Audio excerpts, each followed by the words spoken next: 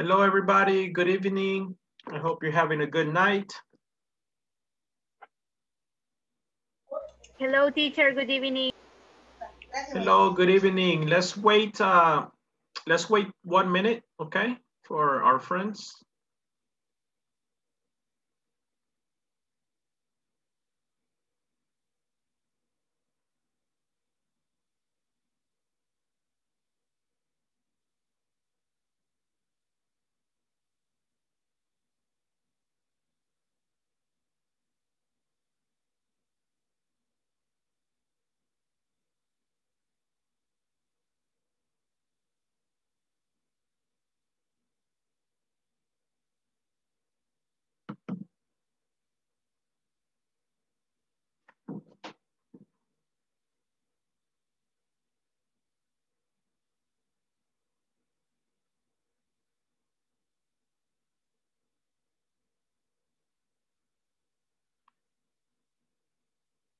Okay, everybody, good evening. I hope you're having a great night. It's good to see you.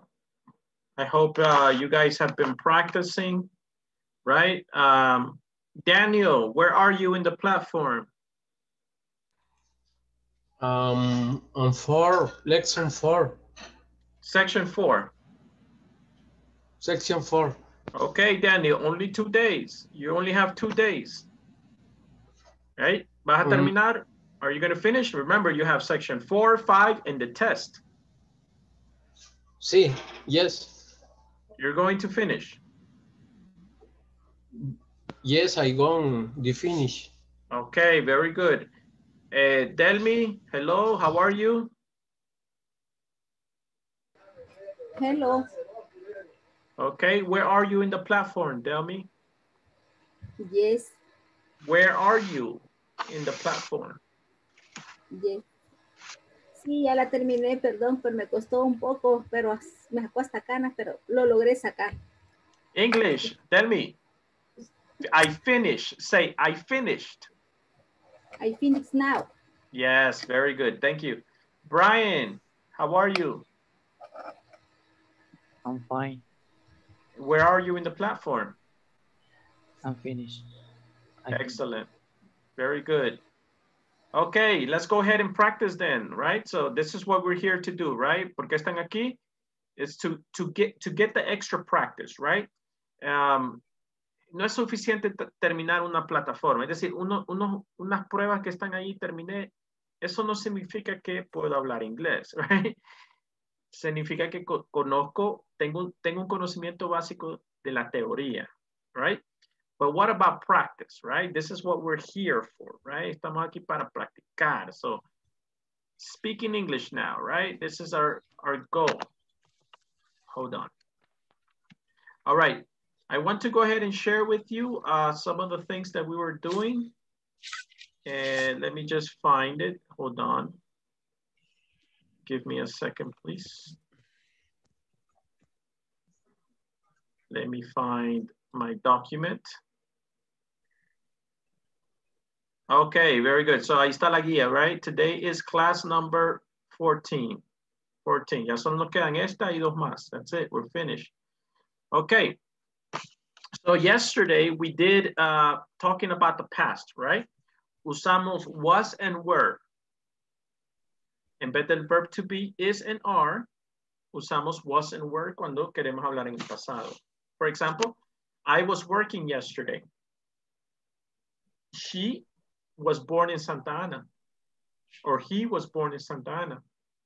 They were very upset.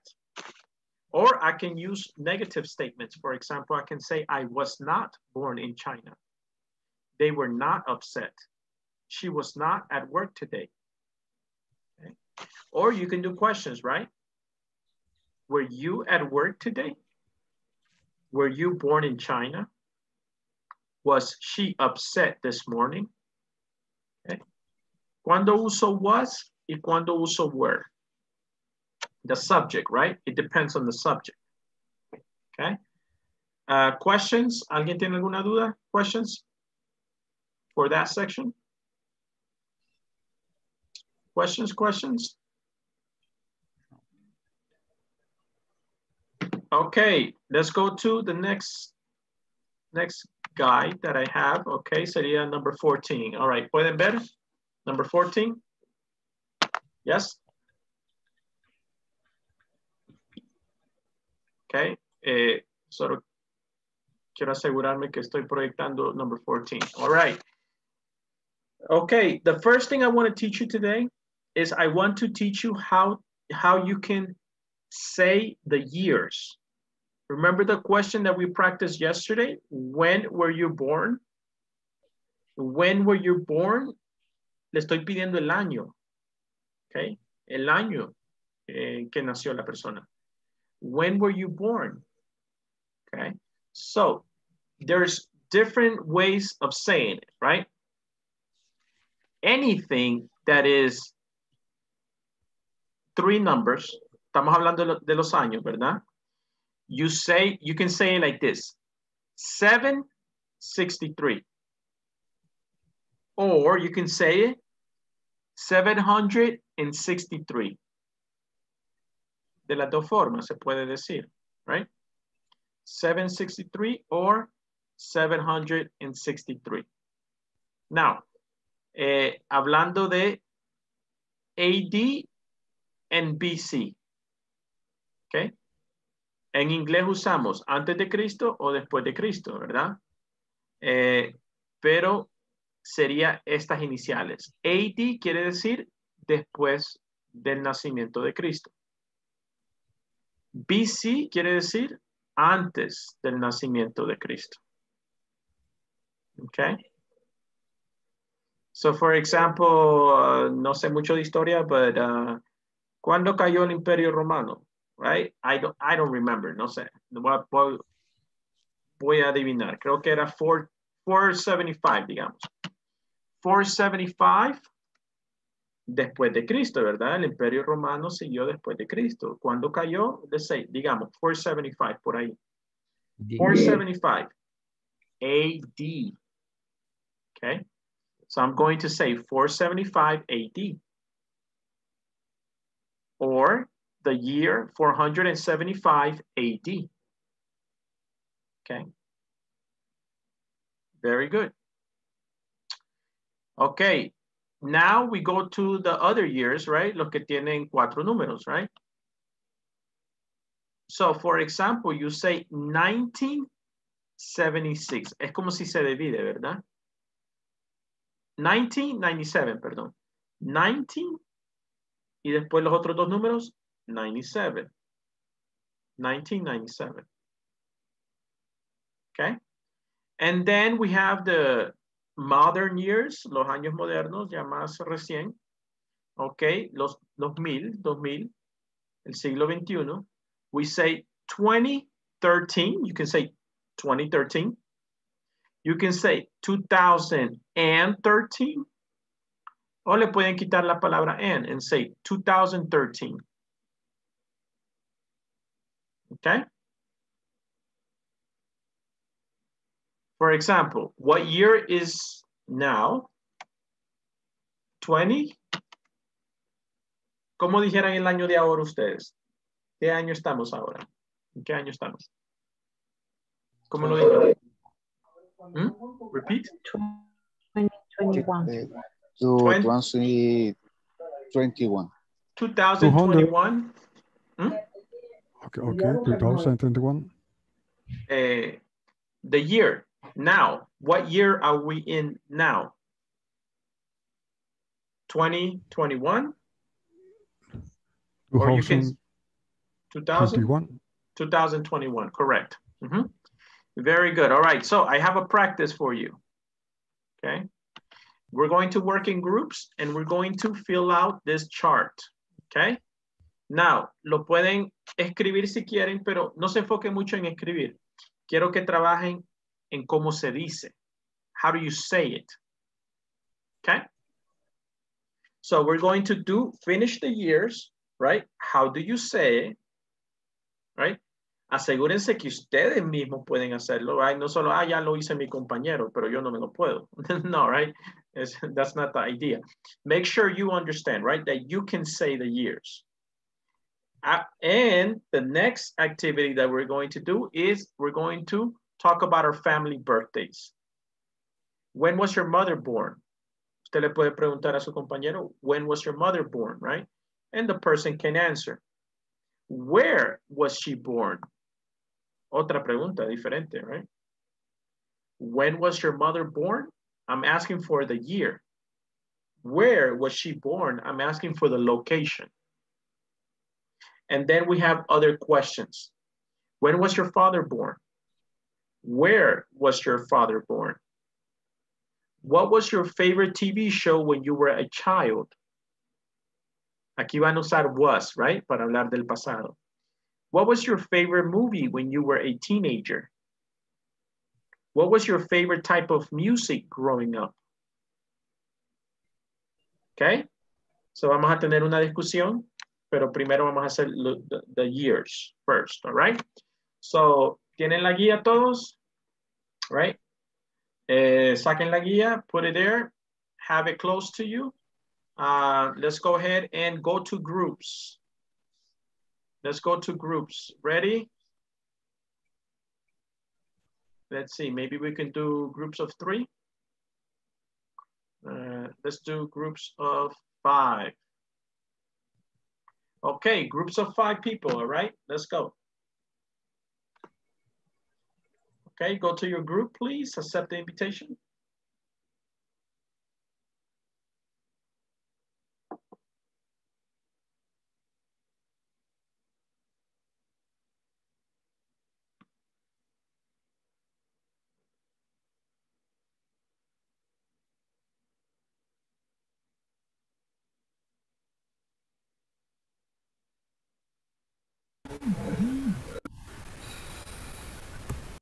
Okay, hello, Flor.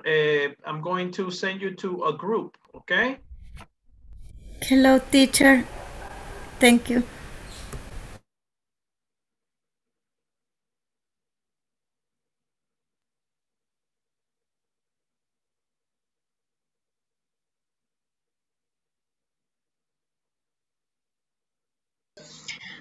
Hi, Brian.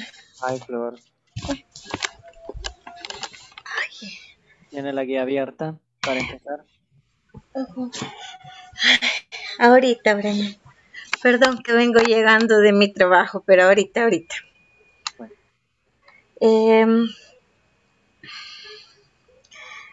Solo que no escuché la indicación del teacher porque acabo de entrar. Ok, primero abra la guía. Okay. Hay una tabla allí con unos años y eso vamos a practicar. Ok.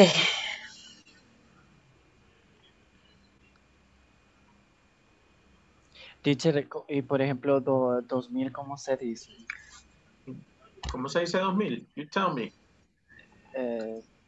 2000, solo 2000, eso. No correct. se puede dividir en... O sea, no se puede dividir. Pues. Yeah, no, that's it. 2000. That's it. The year 2000. Okay, thanks. Okay, very good. So number 1, Brian, look at the first number, the first year that's there. How do you say that year? 1951. Very good. Flor, do you see? ¿Puede ver la tabla?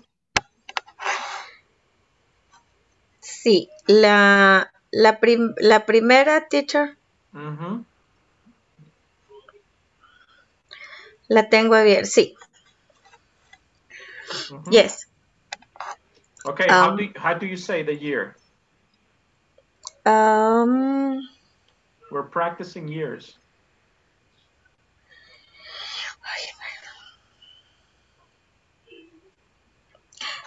Solo tengo una consulta. Con los años se dicen de 2 en 2. Yes, Flor, very good. Correct. Ay, Dios. Entonces divídelo allí. ¿Cómo está ahí? Divídelo. 1951. Divide en 2 en 2. Ajá. Ajá. Ajá. Sería 1951. Very good, very good. Right. Usted va a ser el número 2. Flor, number 2.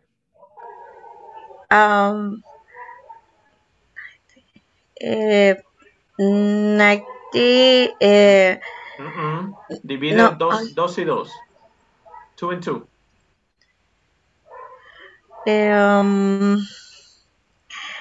Se me olvidó cómo se dice 18, lo siento. Flor, what Lo happened? ¿Qué pasa? Es que venía súper corriendo, lo siento. Ok, Flor. No es para hacerla sentir mal, definitivamente no. Pero para este nivel, Flor, usted ya tiene que contar. Mire, ya va a ir a intermedio y no puede contar del 1 al 20. ¿Cómo no? Sí puedo, sí. Lo que pasa es que sí me los puedo los números, pero estoy como un poco desorientada. Yo voy a llenar la tabla, sí. No, es que aquí es speaking, no tiene que escribir nada, ¿ok? Brian, number 2. 1897. 1897, very good. Number 3, Brian. 1776. Number 4. Podría decirse 4 and 75. No, you don't have to say end. Just take off the end. Ok. Entonces sería 475. Yes, very good. Next. Sí, ok. 1487. 1975. 1999. And 2005. 2001 and 2015. No, 15, no. 15, perdón. Ay, Jesús. 15. 15, sí. Very good. Okay, Flor, your turn. Practice. Okay. 2005. 2005. Okay. Sí, sale más fácil. Number 9. Lo mismo sería 2001. 2001.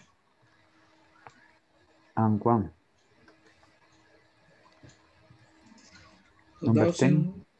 2001. 2000. También creería casi igual casi 2015. 16. 2015.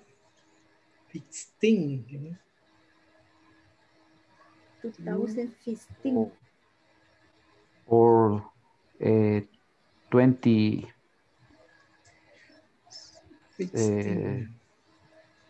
2016.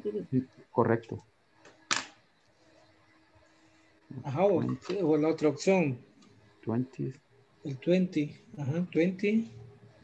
16. 16. 16.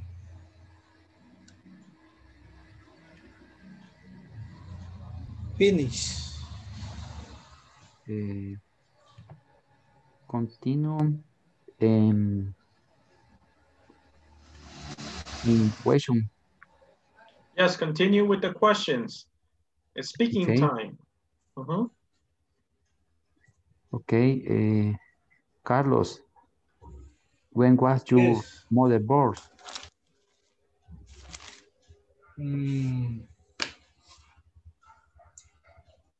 He was born in 1945. Okay, next question. Next. Tell me, when was your father born? No, wait. Había otra pregunta después de esa. When was your mother born? And then? Where was she born?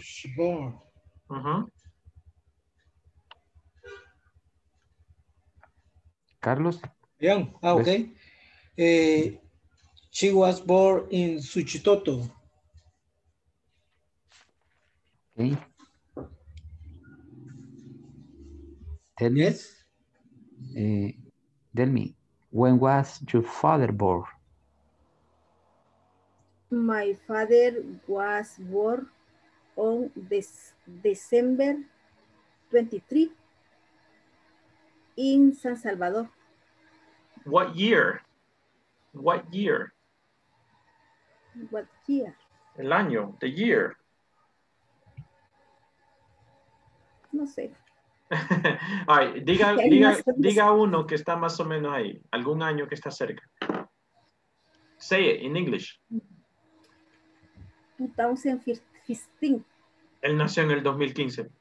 No. Sí, lo único que me puso. ¿Qué? Está joven. 5 años. No, come 6 on. años va a cumplir. No, no, no. I mean, diga, no sé, por los 50, los 40. I don't know. Say something like that. Ya anda por los 70. Okay, and so say something. Réstele. What do you think?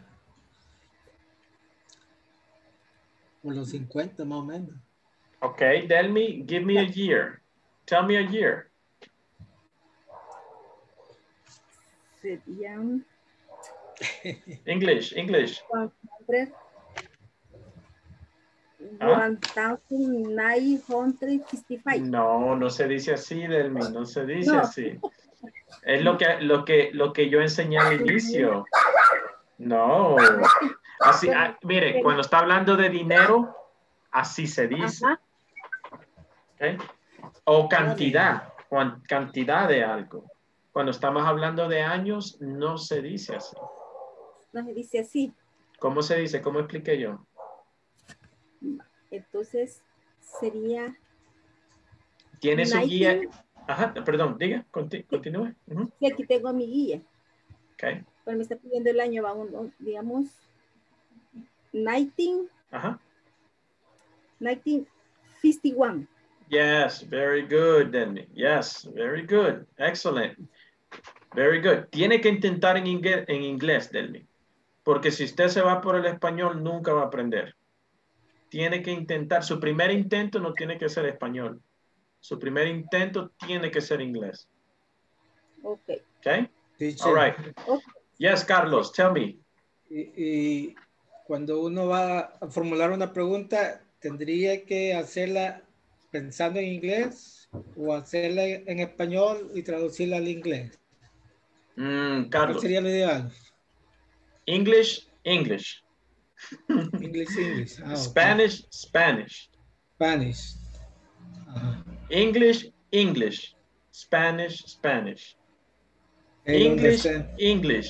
Spanish. Yes? Okay, thank you. Okay.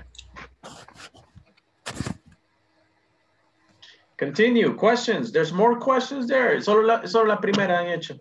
The first question only. Come on. Genaro. 1976. Lo pongo en el audio. ¿Cómo se pronuncia? Ajá. 1776. 17.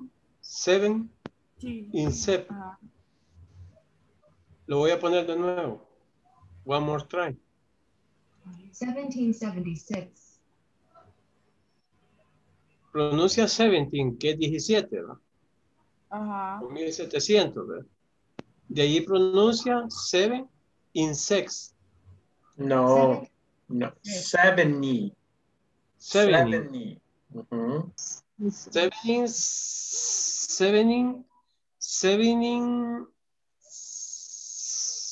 Ya me No.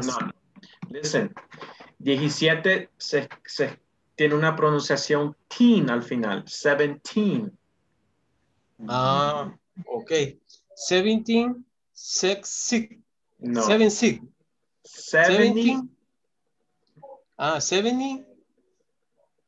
No, Daniel, escúchame. Listen. Sí. 17 son los dos primeros dos números, ¿verdad? 17. 17. Repeat. 17. 17. Yes. Okay. Ya eso ya lo hicimos.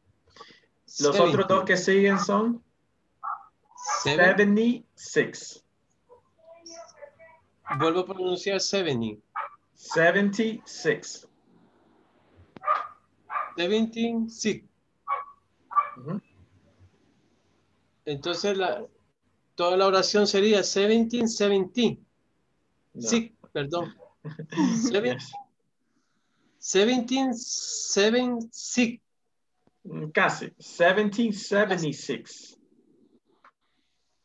Ah, se agrega in. 1776. Yes, casi. Daniel, lo que usted tiene que hacer es practicar los números del 1 al 100. Okay? Okay. Yes, that's what you have to do. Okay, very good. Finish. Estamos. Sí. Solo una Questions? pregunta. ¿Llegaron a las preguntas? Sí. Yes, the questions. Ok, después. ¿Cuál es tu pregunta, Daniel? Estábamos viendo, bueno, yo estaba equivocado, por ejemplo, tú,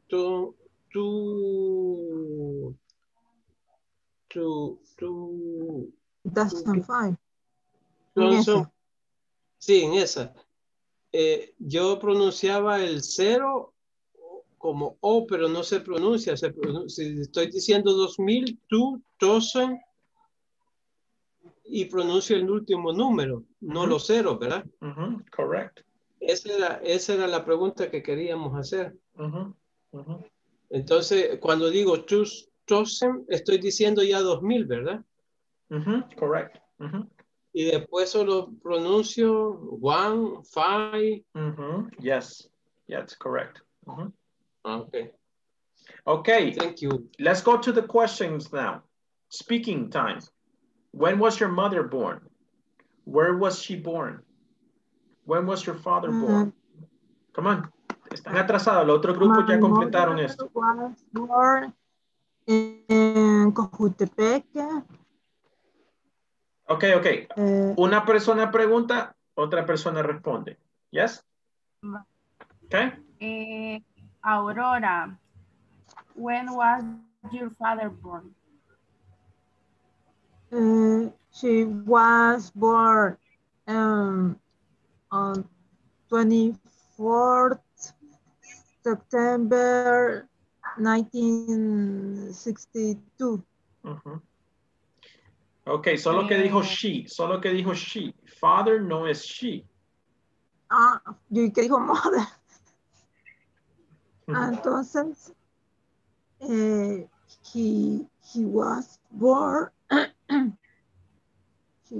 he was born on 1st January 1960. Okay, good. Okay. Daniel, what was your favorite TV show when you were a child? Or child? Child.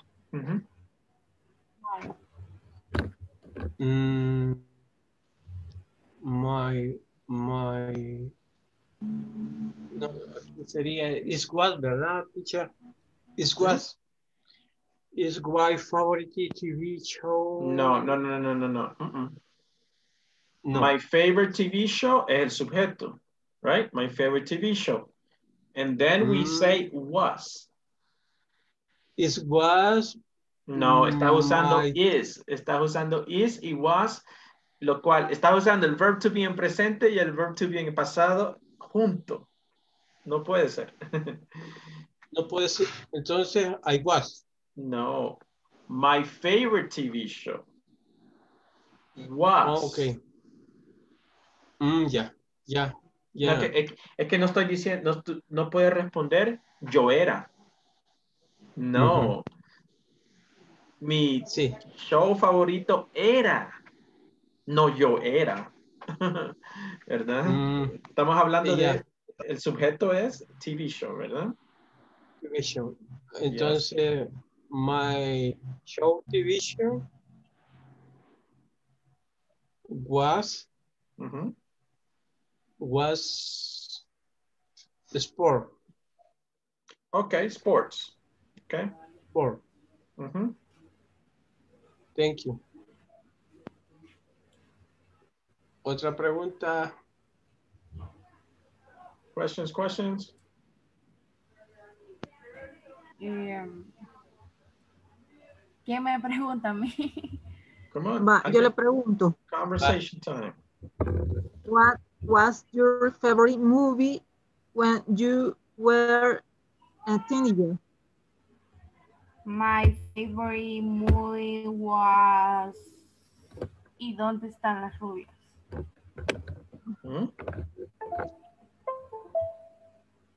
Movie? Hello? Así se llama. ¿Y dónde están las rubias? ¿Y dónde están las rubias? Oh, okay. All right, very good. Continue, next. Daniel, when was your father born? My favorite time was music. No, eso no lo preguntó. No. Can you repeat the question, please? When was your father born? Perdón. Excuse me. My father, you was No, born. my father, you was, no. No puedes decir, mi papá, tú eras. No. Entonces, my father was born. My father born San Martin. In San Martin, okay? In San Martin. My father was born in San Martin.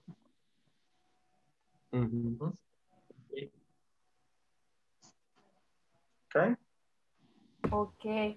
Aurora, what was your favorite type of music growing up? ¿Cómo se pronuncia growing? Growing up. Growing up. My favorite type music were the pop rock. What? Okay. Pop rock. Rock. Okay. Spanish or English? Stefan? Aurora. Aurora. In English. Okay. Guns N' Roses. No. The Rasmus.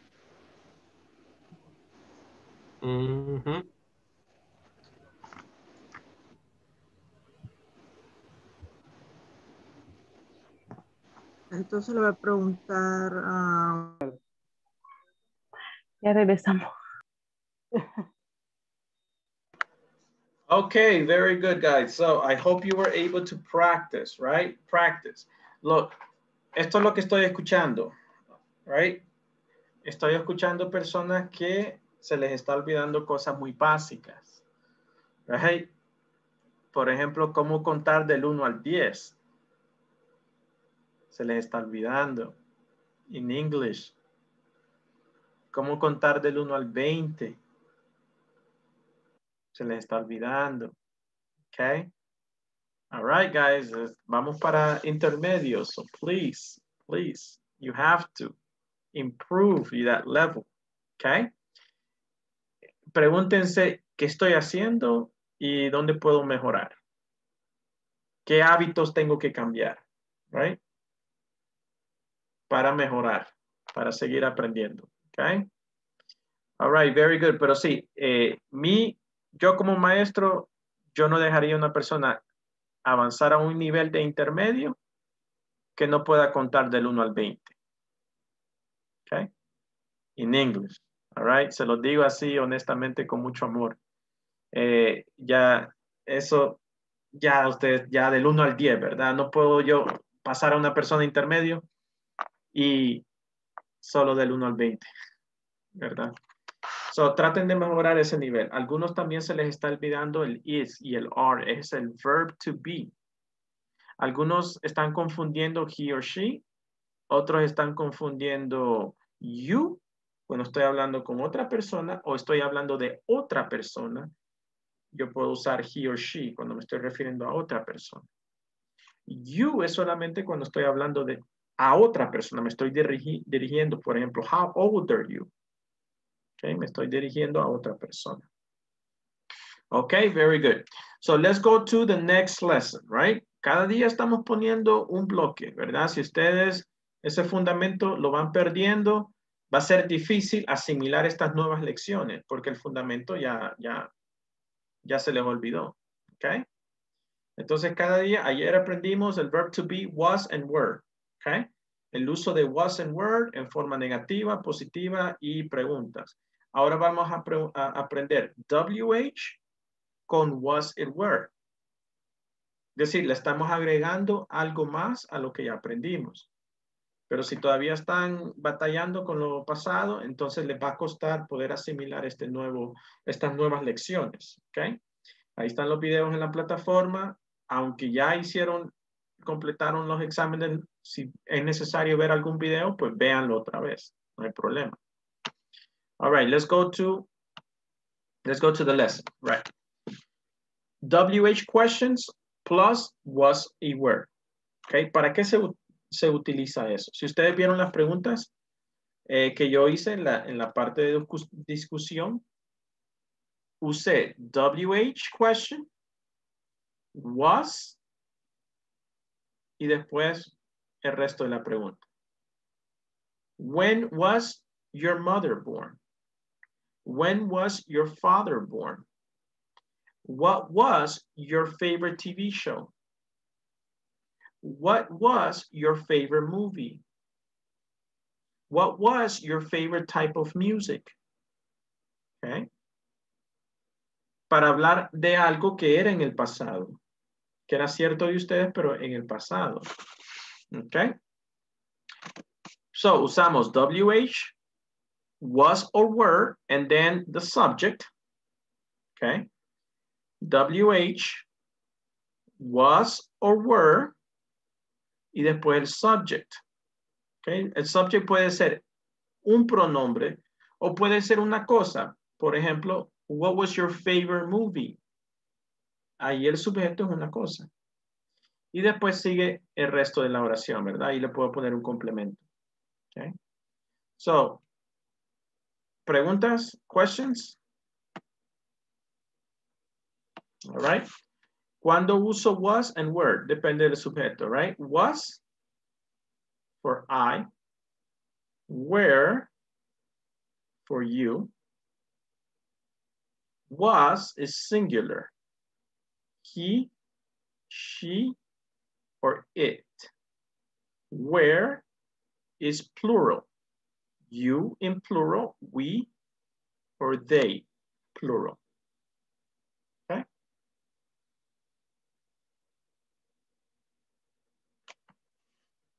Okay, so let's go back to the questions. Okay. All right, very good. So we're going to do a little practice here, okay? Let's practice. Bere, you're going to start first, okay? So lo vamos a hacer así. Bere, you're going to do question number 1, right? Pero tú le vas a preguntar a un compañero, cualquier compañero que tú quieras elegir, aquí de los que estamos en la reunión, okay? Tú le vas a hacer la pregunta. Y después el compañero va a contestar. Después ese compañero va a hacer la otra pregunta a otro compañero. Y así, okay? Very good. Bere, go ahead. Okay.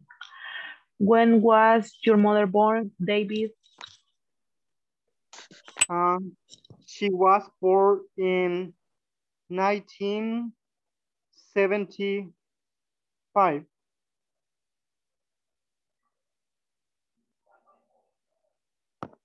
Very good. Bere, ¿le puedes hacer la otra pregunta? Where? Okay.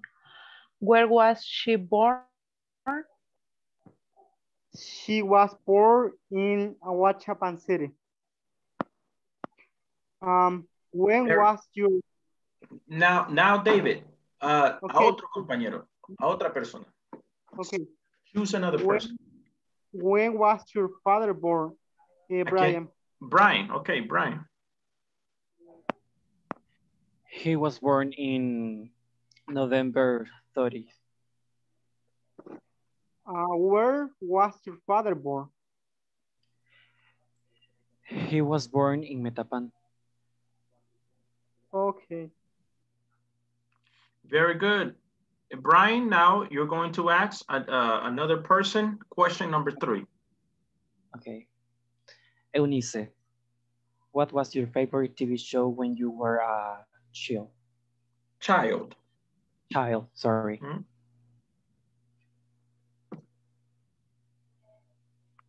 Who? Brian, ¿a quién le estás preguntando? Lo dije al principio, a Eunice. Eunice. Are you there? Hello?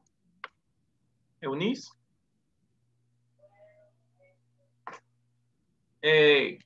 Choose another person, Brian. Sí. Another person.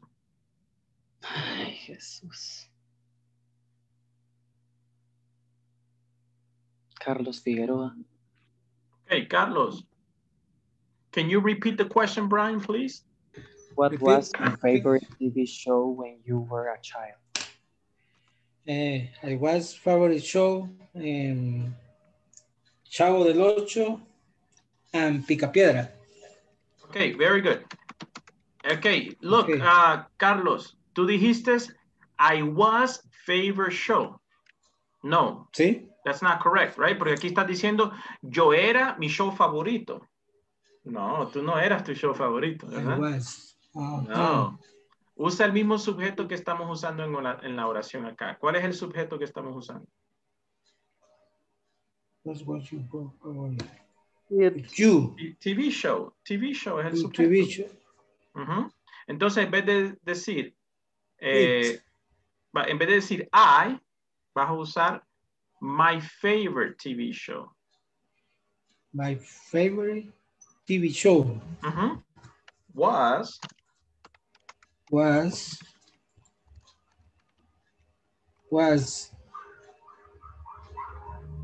Chavo del Ocho and Picapiedra. Very good, very good. Okay. Ahora sí. Now, Carlos, choose another person and ask the next question. Berenice, what was your favorite movie when you were a teenager? My favorite movie was The Lion King. Okay, very good. Very good. Now you're going to ask the next question to another person. Aurora, what was your favorite type of music growing up? My favorite type music was the pop rock. Very good. Very good, Aurora. Excellent. Very good. ¿Vieron que no es tan difícil? Okay. You guys can do it, right? Very good. Questions for this exercise? ¿Cómo usamos WH plus was or were? Questions? Okay, let's do a practice. I have here a grammar practice. Number 1, what will be the answer? Complete the sentence.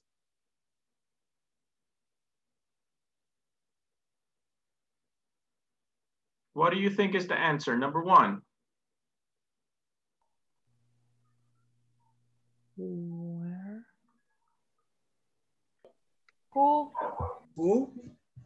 Who? Yes, very good. Who was your teacher when you were younger? Okay. Number 2. Where? Where, ¿verdad? Suena igual, pero no, es W-H-E-R. Where were you born? Number 3.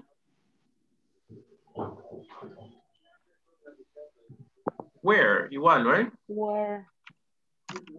Where was your mother born? Number 4. Blank was your day. Was. Blank was your day.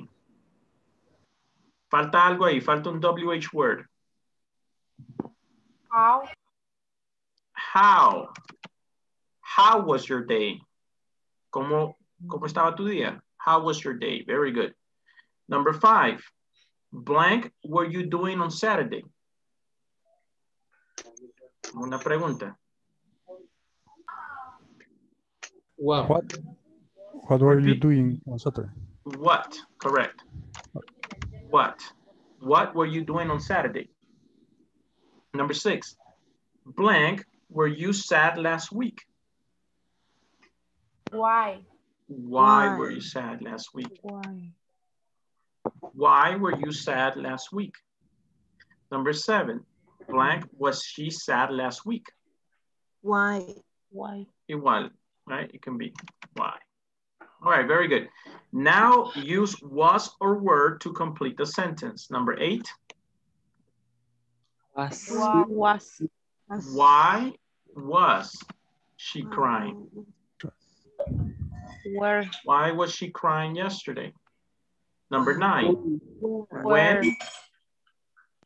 When were they born? When were they born? ¿Cuándo nacieron? Where were they born? And number 10. What were? What?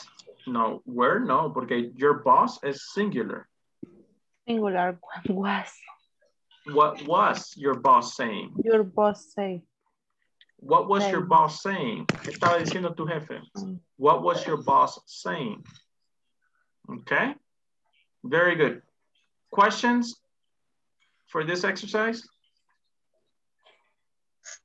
No questions. Okay, very good. So simple, right? You use this. Why do you use these type of questions, right? To ask for information about the past, right? Yo quiero saber what was his favorite food when you were younger? What was your favorite sport when you were a child? Right? ¿Cuál era tu deporte favorito cuando eras un niño? What was your favorite sport? What was your favorite meal? What was your favorite food when you were a child? Right? I use this to talk about the past, to ask for information about the past. Okay? Very good. So now we're going to learn WH plus did.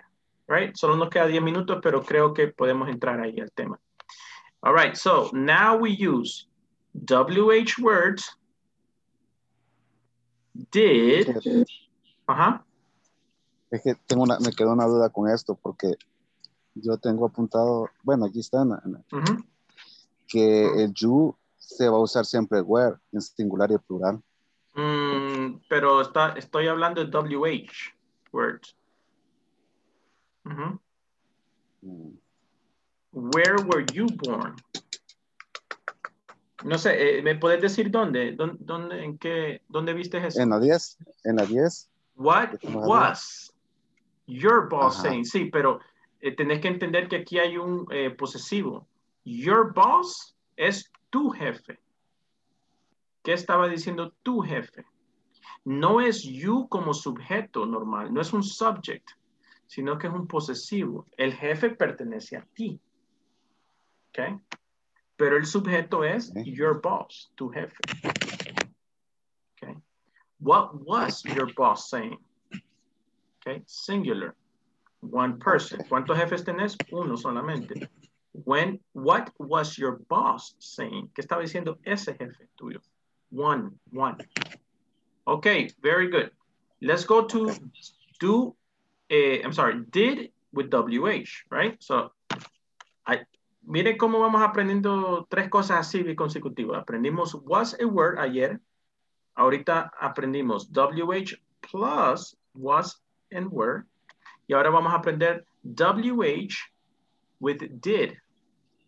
¿Ven cómo van bien rápido las lecciones? Cada lección se fundamenta en la anterior. Ok. WH, what, did, and then subject, sujeto, and then verb. Okay. So WH, did, and subject and verb, okay?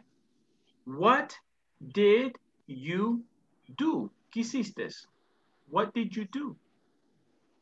Okay, for example, quiero preguntarle a la persona qué acción hizo en el pasado. What did you do? ¿Qué hiciste? What did you do? Okay. Or maybe, what did you play? ¿Qué jugaste? O tal vez, ¿qué comió? What did you eat?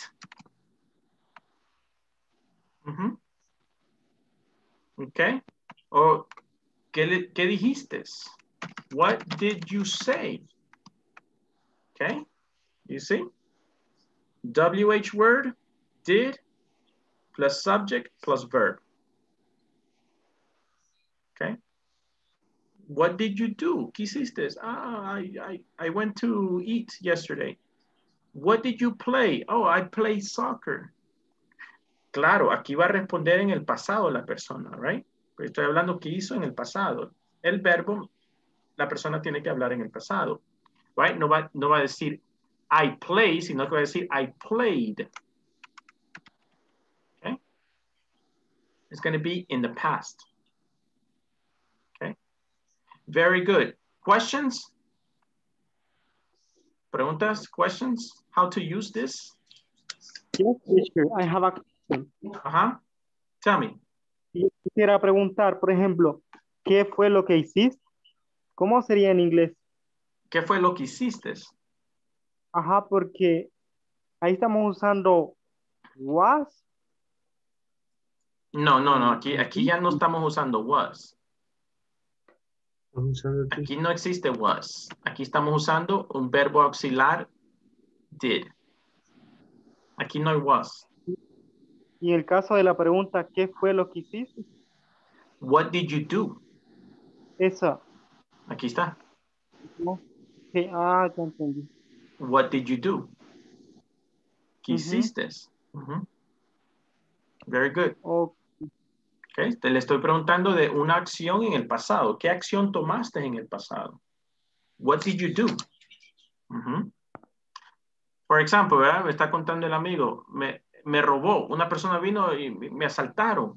En serio. What did you do? ¿Qué hiciste? What did you do? Okay. Very good. All right. Do you understand? So I am asking about actions in the past. Porque estoy preguntando por acción necesito un verbo, right? So I need a verb. Go, play, see, tell, read. I need a verb. Okay. Very good. Questions? Preguntas? Salgan de duda, please. Right? Para eso estoy acá. Please tell me, do you have a question? Okay, so let's do a practice here, right? Okay. I have an answer, right? We have 6 minutes. So, aquí tengo una respuesta. The loaf of bread cost €1. Esto es un euro en vez de dólar. Imagínense que es dólar mejor. What? Bueno, no le puedo dar la respuesta. The loaf of bread cost $1. Entonces tengo que hacer una pregunta usando WH, what, did, okay? Or puedo usar lo que me están dando aquí, how much. ¿Sí? De hecho, how much también es un WH. All right, so, ¿cómo podría ser la pregunta que va de acuerdo a la respuesta que me están dando acá? Entonces sería, how much did the loaf of bread? Yes, very good. How much did the loaf of bread cost? Okay. Very good, Aurora. Excellent. How much did the loaf, perdón, ahí era una F. How much did the loaf of bread cost? ¿Verdad? Ahí está la pregunta. Y la respuesta, ¿cómo respondería? Aquí, ¿verdad? Según lo que está acá. The loaf of bread cost $1. Yeah? Let's do number 2. Number 2. He traveled to France by boat. How did he travel Did travel to France? to France by boat? No voy a decir boat porque ya esa es la respuesta. Esa es la respuesta. Sí, sí. Yo ahorita solo estoy haciendo la pregunta. How did he travel to France? La respuesta. He traveled to France by boat. Very good. Number 3. Look at number 3. You were delayed because they were late because of the traffic. Okay. Why did they late? No, let's do something here. La vamos a modificar un poquito. Why did they come late? Okay, la voy a modificar un poquito. ¿Por qué vinieron tarde? Why did they come late? They were late. Why did they come late? Porque no se podría. Why were they late? Sí, solamente que quería usar did. Quiero tratar de usar did. Did, okay. Sí, pero correct. You can ask that, all right? No problem. Okay. All right, very good. Now, quiero parar aquí solamente porque quiero preguntarle sobre el examen. ¿Alguien tiene alguna pregunta del examen para que la pueda proyectar ahorita? ¿Alguna pregunta que la plataforma no le está aceptando alguna respuesta o algo así? Sobre el examen final. Questions? Okay. Section 5. ¿Alguna pregunta sobre Section 5? Section 5. ¿Tienen dudas? ¿Alguien? Sección 5, finish. Okay. Final test, examen final. ¿Alguna duda, pregunta? No? no? Okay. All right, so everybody's finished then. Creo que Daniel y Delmi van por ahí, almost finished. Hector, are you finished with the platform? Yeah, I finished. Okay. Flor, are you finished with the platform? No, teacher.